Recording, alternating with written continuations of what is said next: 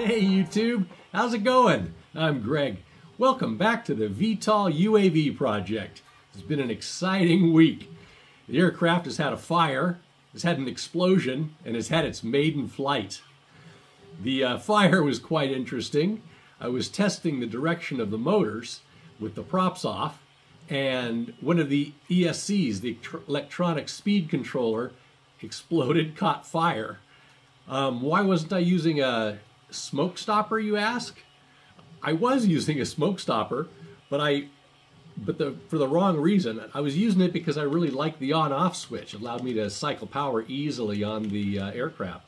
But once I started spinning the motors, the system would pull too much current, and I took this out.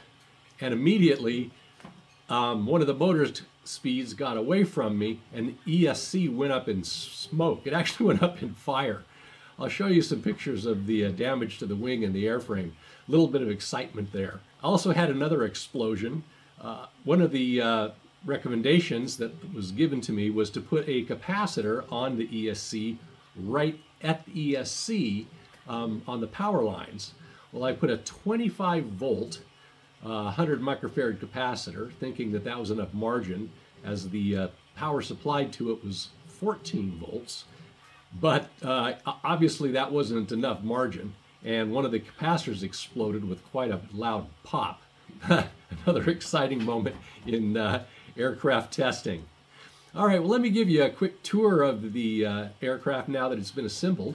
In the last episode, we built the fuselage, and in this episode, we'll put all of the systems inside, integrate the flight controller, and go for the maiden flight. All right, let's take a look at the aircraft. I added an 1/8-inch plywood internal structure inside the fuselage for extra stiffness. Here I'm drilling a whole row of holes, as I'm not sure exactly where I want my battery clamp to go until I get the CG set. This is what it looks like before it's mounted into the fuselage. This is a close-up view of the motor mount for the tail boom motor. I had an interference problem where the tail boom hit the screws mounting the motor. I had to tweak the design a little bit to get them out of the way. So here we can see the internal structure of the aircraft. Inside the fuselage, we've got some 1/8-inch plywood doublers. And the front nacelle for the motor is connected to the main wing spar. And of course, the tail boom motor is on a bracket here, attached to the tail boom. The wings are held in place with a couple of nylon screws shown here. The Speedy Bee wing flight controller is mounted in the rear fuselage. This is a nice unit for this application. I've got Arduino Pilot 4.4 loaded on it with Stevens parameter file. And here is a before picture of the ESC, and then the aftermath. Fire is never funny, but the ESC got so hot, all the little parts started falling off, and I found a bunch of them on the table underneath the incident. Fortunately, I was doing all of my testing out in the backyard. I guess the moral of the story is to use your smoke stopper. And here are a couple of pictures of the exploded capacitor. In the end, I just took them out of the circuit. The airplane is ready for its maiden flight. Everything is installed. You can see the flight computer installed down in here. We've got a battery strap holder here. The nacelles, the servos are all mounted. Got these little covers that I made. We still don't have any elevator or ailerons yet. That'll be in the next iteration.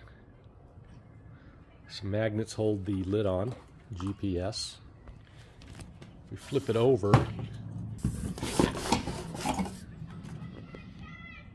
A lot of the wiring is exposed here, remnants of a fire. I think later I'd like to route these wires through the nacelle and in through the foam so you don't see these. The aileron servo will be mounted in here. Okay, well, let's try to fire this up and fly it.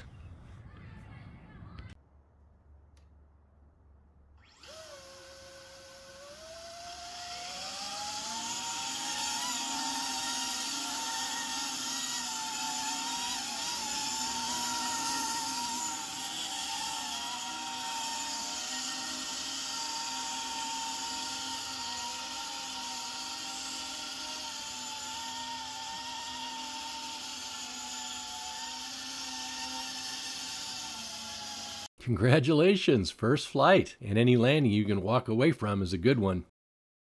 Once I realized it required a very light touch, it was very easy to fly and hover. Up next, let's put the elevator and ailerons and go fly it as an airplane. Hey, I'm Greg. Thanks for visiting the project. Until next time, take care.